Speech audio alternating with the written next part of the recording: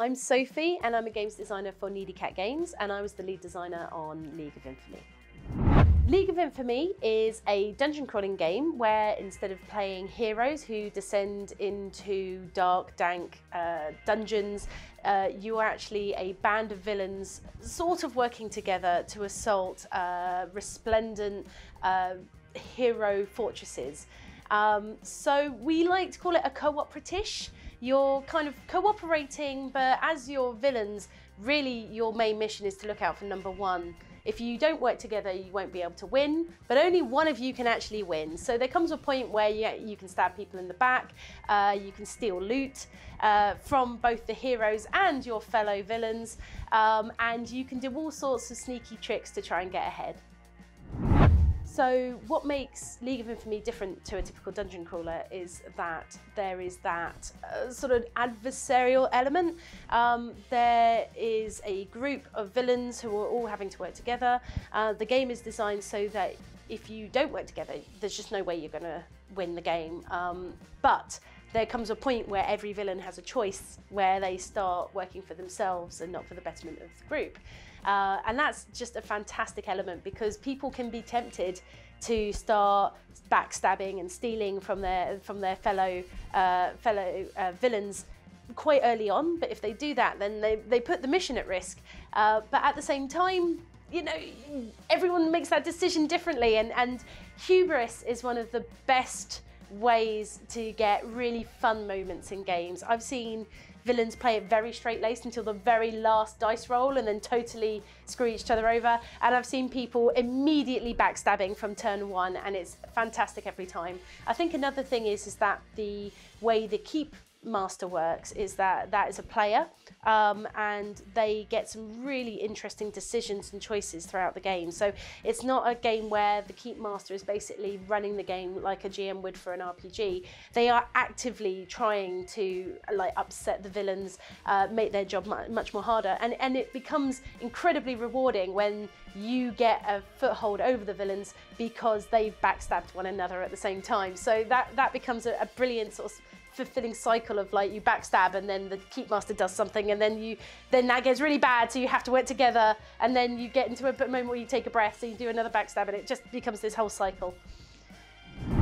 So it is a dungeon crawler at its very heart. So even though we say it's co-op-ratish and it's a bit different, at the very core of League of Infamy, you're moving from corridors and rooms, you're gaining loot, you're exploring areas, you have to make decisions about whether you risk exploring new areas if there's enemies still on the board, you are trying to complete missions, and there are rewards and leveling up in between games for you completing those missions, and there are consequences if you fail to do them as well. So, it is very much at its heart a traditional dungeon crawler, but what we've done is made it fun and varied, and something that will have a different playing experience every time you have a go. Oh, that's a tricky one. I really love the disorder cards. They're a really fun element that we wanted to bring into the game, where basically disorder cards are things that you can play throughout the game that allow you to do things to betray your allies when you're the villain. And they were such a key element to the theme and the feel and the sort of the storytelling, like this emergent storyline that comes out. I've seen so many people go, ah ha ha, I actually pickpocketed you, so now you don't have that healing potion. And they go, ah ha ha, actually I do, because I've got this other disorder card, which means I steal it back off of you. And then someone else is like, oh no, you dropped it, so neither one of you gets it. And it just becomes this stacking of ridiculous storylines simply from playing these cards in certain orders.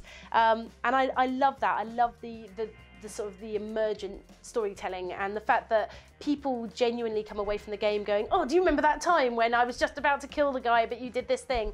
And I think that's one of the best elements. It's a really tricky one to decide who my favourite character is. I think it's got to be the Abyssal Dwarf. He is such a fun character, and I think I haven't seen a game where one of the players hasn't picked him, because he's so ridiculous. He's got 2 ridiculously loud guns, and he basically charges into every room like Yosemite Sam, like shooting at the ceiling. He's really loud. I like to think he's partially deaf, like he spent so long and he's so highly skilled as this ridiculous like rifleman, but it's affected his hearing, and now he has no idea that he just isn't capable of being stealthy. You know, you're sort of sneaking through an elfin fortress and everyone's like, shh, and he's like, what? I just love that idea of him, and he is probably my favourite character.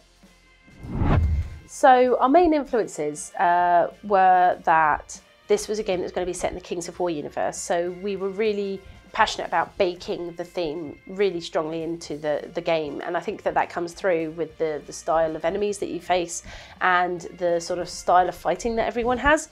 But also a really big influence, of course, was that Needy Cat Games worked on Hellboy previously, so we've got some similar elements in there. The dice mechanics very similar, and the modularity of all of the different decks has taken its influence from Hellboy, because that works so well. It means that all of the different parts of the game are expandable or replaceable, and you can move things around. There's also definitely some DNA from Dungeon Saga in there. It's a classic Mantic game, and we really wanted to pay homage to it in this version. So that game takes a lot of influence from a lot of different places.